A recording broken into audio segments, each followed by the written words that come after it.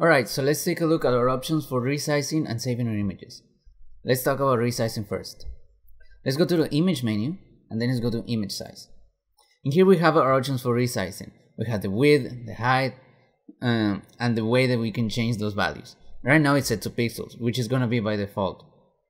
And for photography we can change them, or what we're mostly going to use besides pixels are percent, inches, or if you're another part of the world we can use centimeters or millimeters. Points, pixels and columns, those are not really very useful for photography. Okay, so let's say we want to reduce our image by a percentage. So we select percentage, and this is going to be 100% is what by default. Let's say we don't really care about the final pixel output, we just know that we want to reduce it to about 25%. So we press 25, and it's going to resize the image, and in here we have a little bit of a preview. By default, these two numbers, the width and the height, should be logged to one another so that the image remains on the same aspect ratio. So, and if it's not, we just click on this icon. This means that they log, so whenever I change one, the other one is going to change respectively. Right? So now the image is going to be resized to 25%, and the final dimension is 1296 pixels by 864 pixels.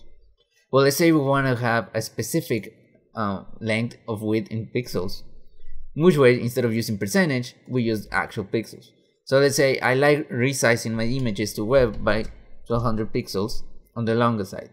So now we have 1200 pixels by 800 pixels, and the 800 changed by itself respectively to the aspect ratio of the photography.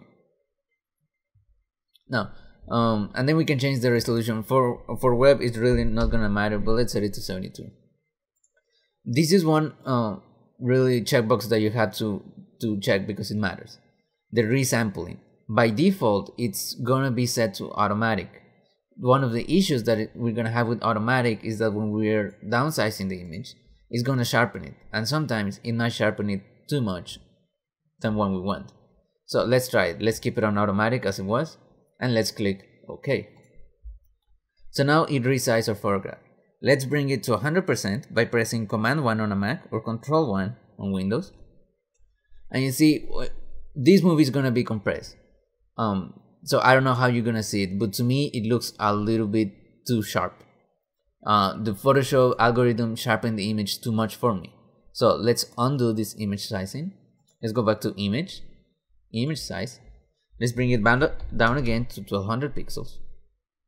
And instead of the automatic, let's use bilinear. Okay, this one is not as sharp, and if I ever want to sharpen it, now I have control of how much I want it to be sharpened. One thing to also take notice is that this command is usually not going to remember it, or sometimes it doesn't remember it. So to make sure that we don't accidentally select one that will over sharpen our images, let's actually change it permanently. Let's go to the preference, and for that we're gonna go to Photoshop Preferences, and if you're on a window you're gonna have to the File Edit menu, and then it's gonna be down below somewhere around here. So let's go to Photoshop Preferences, General.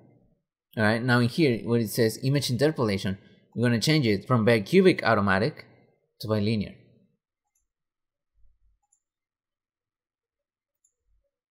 And press OK.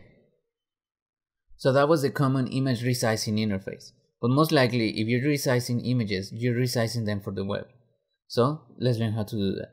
Before that, let's go back to the original image size. Okay, let's scroll a little bit.